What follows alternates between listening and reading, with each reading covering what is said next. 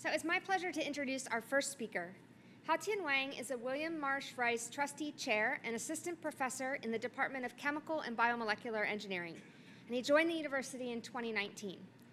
At Rice, his research group has been focused on developing novel nanomaterials for energy and environmental applications, including energy storage, chemical and fuel generation, and water treatment. Dr. Wang has been awarded a 2021 Sloan Fellow, a 2020 Packard Fellow, and a 2019 CIFAR Azrieli Global Scholar. In 2019, he was named to the Forbes 30 Under 30 in Science, and in 2021, he was among 9 Rice engineering faculty members ranked among the world's highly cited researchers. This is just in his first 3 years at Rice, so look forward to following his contributions in the years to come. Haotian obtained his PhD degree in the Department of Applied Physics at Stanford in 2016 and his Bachelor of Science in Physics at the University of Science and Technology in China in 2011.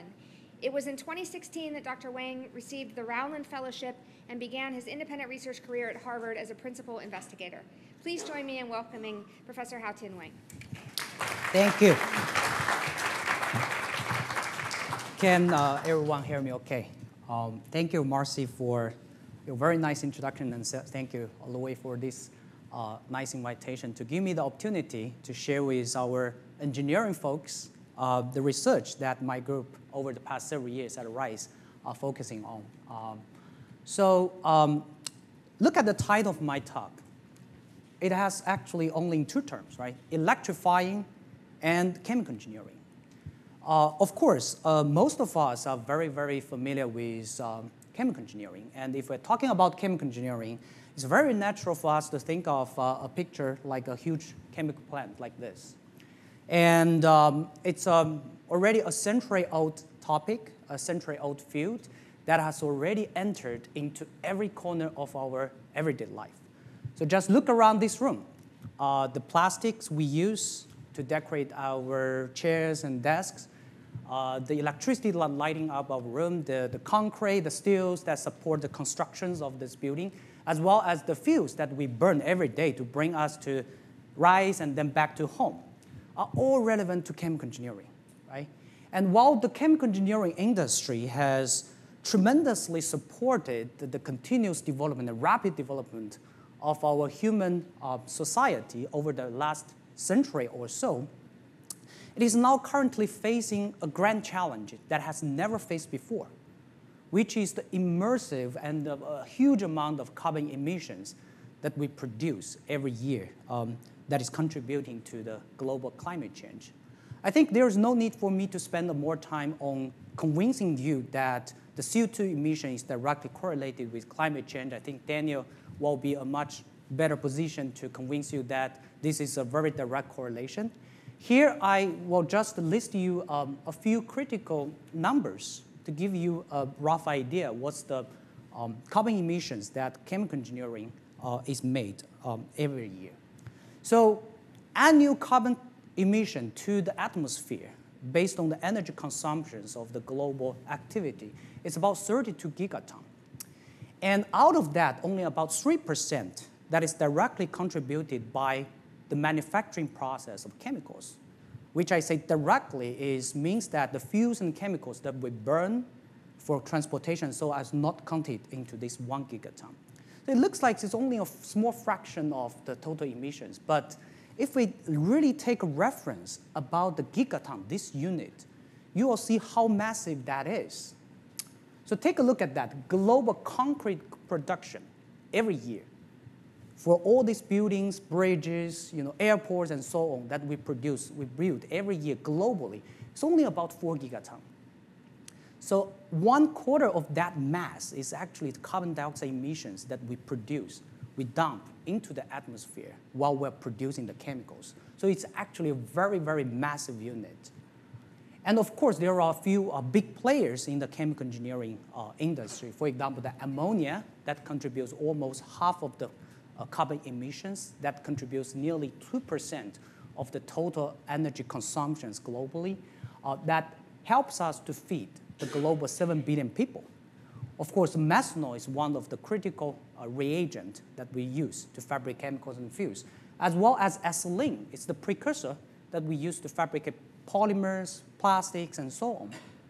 And of course, another critical player, which is hydrogen, that has been massively produced and utilize a lot of the energy and has been mostly used to produce these downstream chemicals and so on.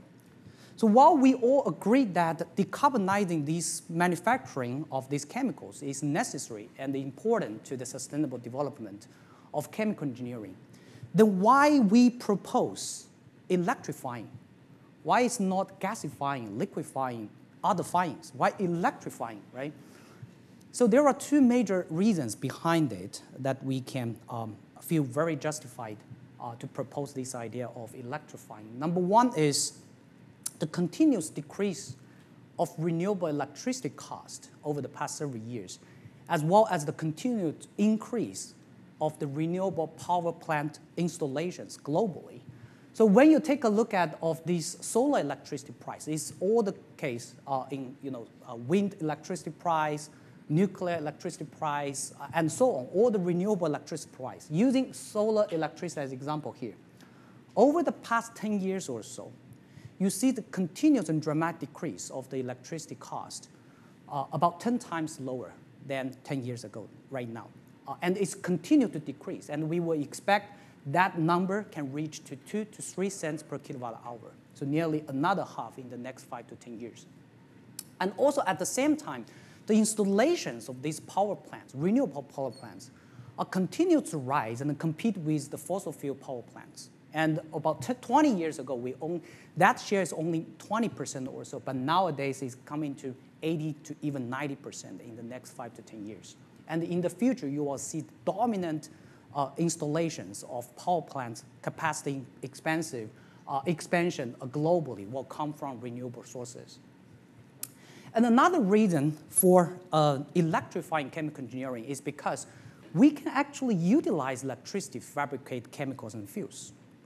So using hydrogen as an example here, I think some of us may already be familiar about water splitting, where our high school chemistry class may have some experimental demonstrations, where you just have 2 electrodes, insert in water, and pass electricity between these 2 electrodes. And you can actually split water into clean hydrogen and oxygen on the surface of the electrode as clean fuels. And during this chemical fabrication process, the only thing that you need is water, of course, that's abundant. You only need electricity. And you don't need any fossil fuels. And if the electricity ultimately comes from renewable sources, the hydrogen we generate will be zero carbon emissions during the fabrication process.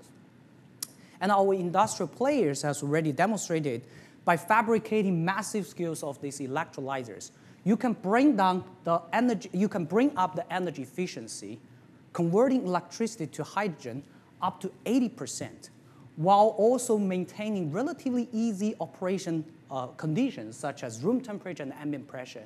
And at the same time, you can deliver very high cost competitiveness, especially when a DOE has a recent target of delivering about $1 per kilogram of hydrogen production using renewables in about 10 years. So this can be very, very competitive to the existing market price.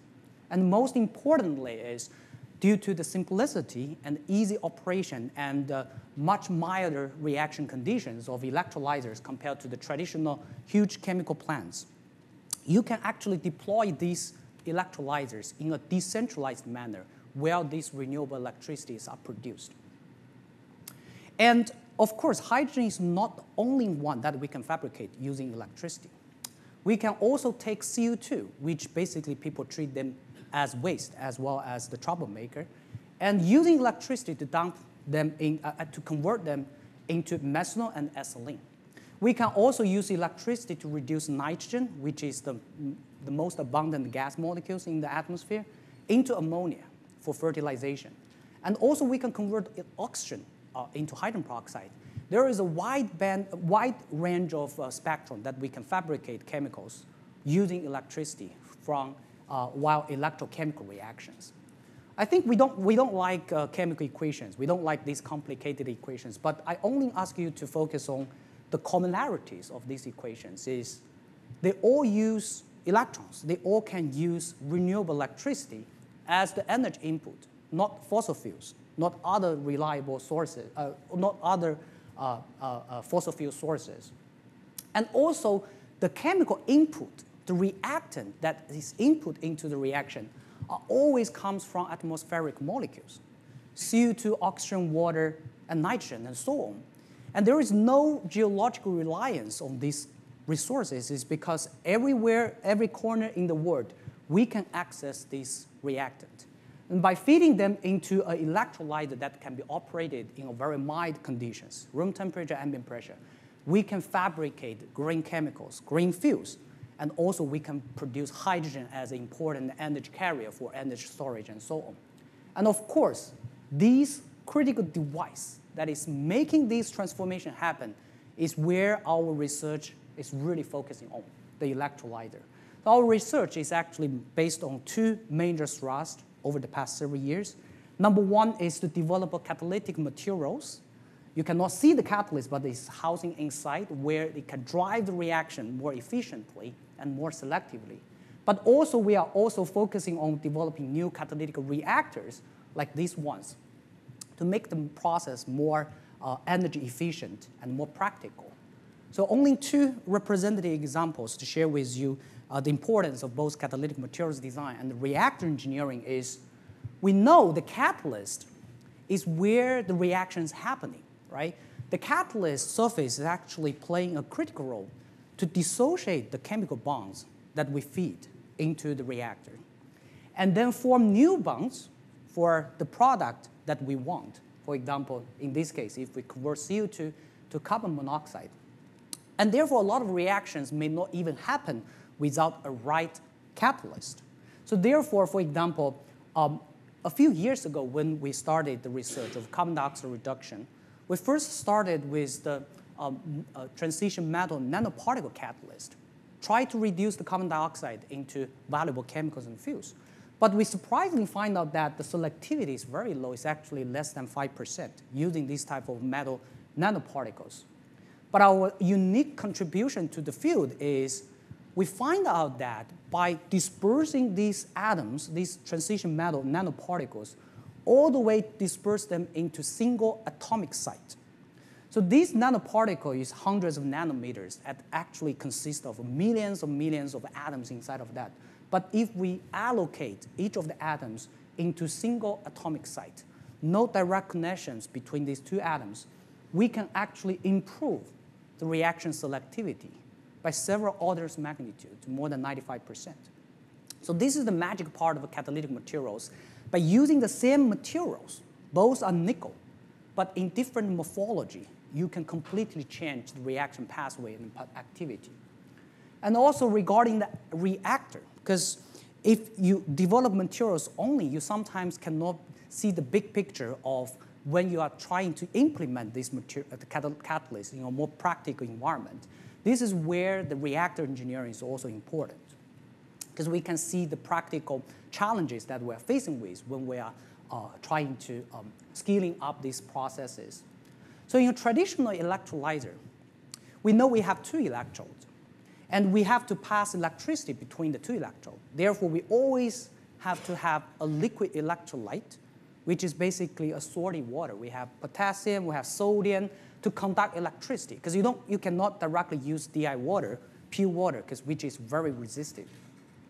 The problem for having a liquid electrolyte in almost all of the traditional electrolyzers is when you have your liquid product generated on the surface of the electrode, it will naturally dissolve into a liquid electrolyte.